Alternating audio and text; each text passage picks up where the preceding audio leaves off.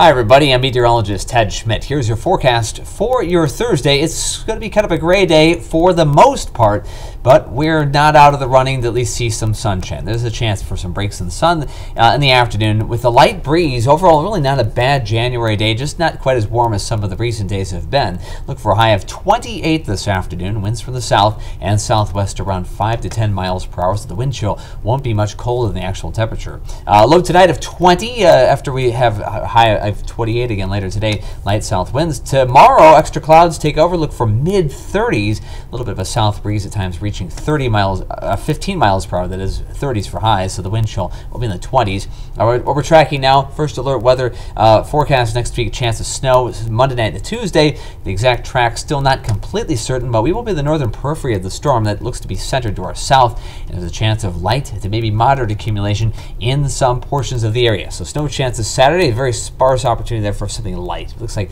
less than an inch. Monday to Tuesday, could be a few inches for some of us, not necessarily all of us though, as the system will say to our south. 7-day forecast, another round of snow again early Tuesday next week, perhaps another one next Thursday. High temperatures by the end of next week, much colder than average, teens for highs for the weekend that follows. In the meantime, enjoy the quiet weather today, and I'll see you back here tomorrow.